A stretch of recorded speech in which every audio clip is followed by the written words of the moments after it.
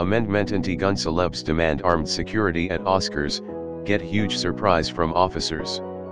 This year, attendees of the 2018 Academy Awards show on Sunday will be trying to turn attention to gun violence by wearing an orange-colored American flag pin on their multi-thousand-dollar designer dresses and tuxes. But what they aren't calling attention to is the fact that there will be over 500 armed police officers along with hundreds of armed private bodyguards in order to make sure there are no security issues inside the Oscars.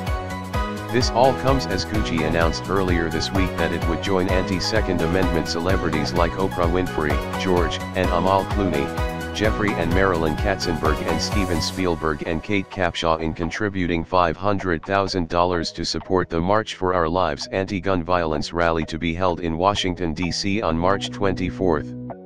This has to be the most blatant show of hypocrisy ever shown by celebrities, and they have shown a lot in the past few decades.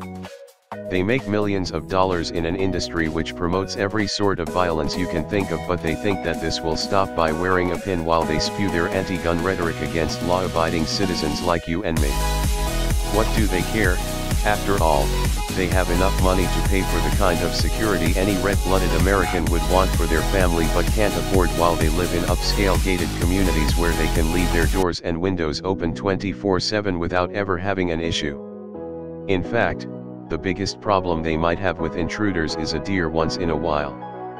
But for us, peons who have to live without a wall or private security, along with people from third world nations which we aren't even allowed to question their moral character, can't have any gun more powerful than a musket according to their loony liberal left views.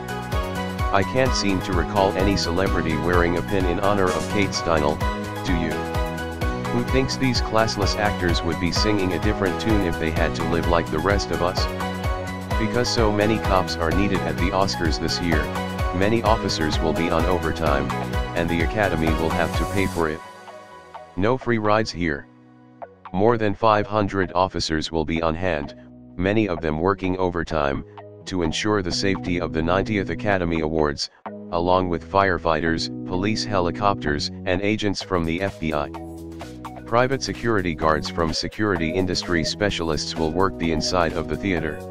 The city of LA bills the Academy of Motion Picture Arts and Sciences for security, street closures, and other expenses related to the event.